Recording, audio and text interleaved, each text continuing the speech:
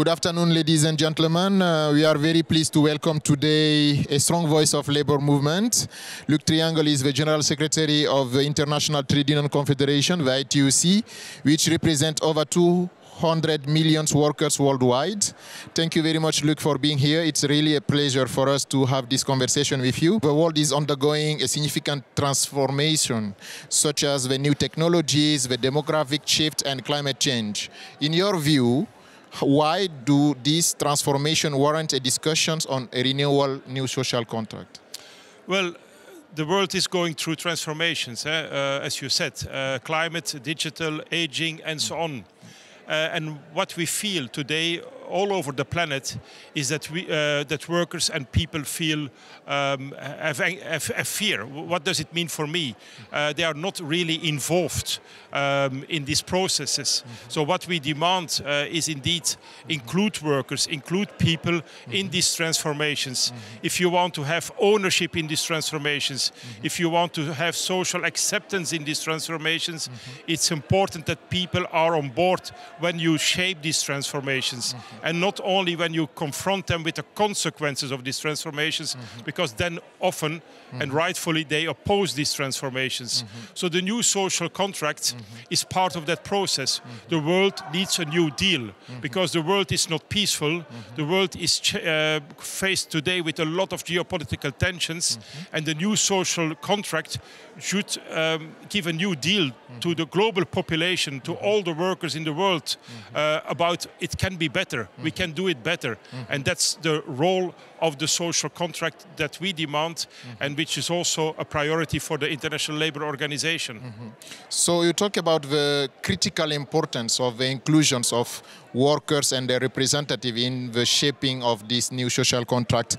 How should the impact of said transformation that you described a few minutes ago for workers be addressed through this new social contract? Well, we have our own demands on the new social contract. It's not just a nice title. We have a document ready. We have a position ready as ITUC, where we say what is this new social contract. For us, this new social contract is based on 6 chapters. First of all, we need much more jobs today, decent jobs, climate-friendly jobs in the world. ILO also said last year we need nearly 700 million new jobs in the world to indeed give a job to everyone, because a decent job is the enabler to get out of poverty. So it all starts with a job. Secondly, the job needs to have good wages. So the minimum wage discussion that we have had here in this house is important, because it's not just enough to have a wage, it has to be a living wage that allows people to have a decent life. Thirdly, it has to be combined with rights. Every job needs to be embedded with rights, and that is about every job. We are talking today also about informal economy. Well, everybody needs to get out of informality to formal work, where you have the possibility for rights. The 4th chapter is social protection. 4 billion people today don't have any form of social protection. So the world needs social protection. The 5th one is equality. Equality for all. No one is better than the other. So we need to have equality, rights for women, rights for minorities, rights for LGBTQ, rights for indigenous people. For everybody, we need to have equal rights. And last but not least is inclusion. The world cannot be governed only by a number of countries. We need to have the developing countries on board in global governance. Also, this is an important part of the new social contract. This gives hope to people. This new social contract gives a perspective. And that's why this new social contract for us is really important for the next 20 to 30 years at global level. You talk about the 6 demands from the ITUC regarding this new social contract, and a very important element that you mentioned is the possibility to give the hope to people.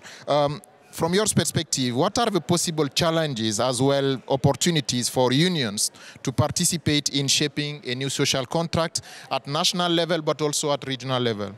Well, we need to accept that unions are important stakeholders in a society, in a country.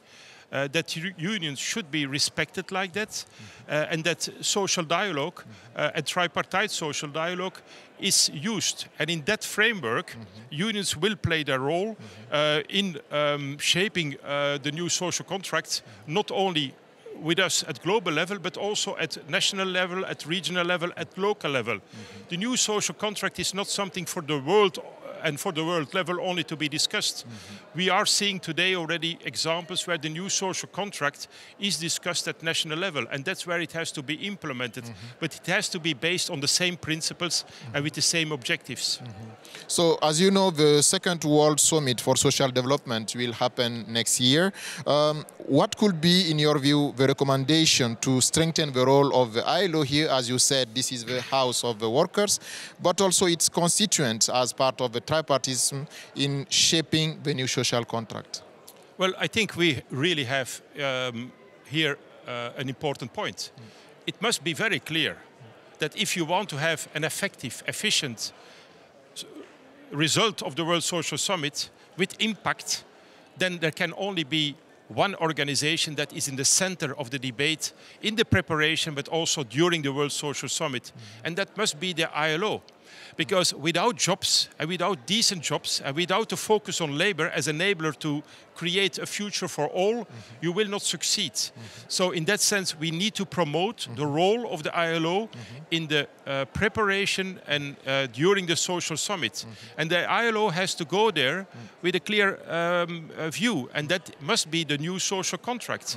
Combined with the coalition for social justice, because social justice is at the origin of the ILO, and it's still extremely important to bring that back on the table as an important topic on which we need to deliver as well to the population in the world. So the global coalition of social justice, together with the new social contract, driven by the ILO, that's for us the World Social Summit for next year. As a trade union leader, how do you see the preparation from the labor movement of this rendezvous of 2025? Well, I can tell you we are working at every level. Together with the ILO and with ACTRAF, we are working on this on a daily basis. Because this is our work program, this is our action program, this is what we decided also in our 2022 World Congress as ITUC. That's a new social contract. That was the title of our manifesto. So everything is linked to that. Together, I must say, also for us now with democracy. We didn't mention that yet, but we are also clearly campaigning for democracy, because democracy is a societal concept under which a new social contract can be realized. Without democracy, a new social contract will not be realized. So this new social contract, together with our democracy campaign, is today the agenda of the International Trade Union movement at every level. Just to conclude in one sentence, what would you like to see come out from this social summit in 2025? In one sentence. I'll try in one sentence. But or in 2 lines. It will be a long one. No, but what we need is we need to give a perspective to the population and to the people. We need to give a perspective post-2030, post-sustainable development goals, and that must be the new social contract. The world is not going into the right direction. And we need to create a better world, a more equal world, where there is a fair share of the wealth created, where we tackle the growing inequality, and where we create indeed more equality based on social justice, based on decent jobs, based on rights and on fair wages. So that's for us what we want to achieve out of this World Social Summit next year. Thank you very much, Luc, for this interview. It's really a pleasure for us to welcome you to discuss about this very important topic on the new social contract. I just want to remind to our audience that this conversation will not stop here. There will be new voices that we will invite to discuss, to give their perspective on the new social contract. So stay connected with the ILO, and thank you very much for your attention.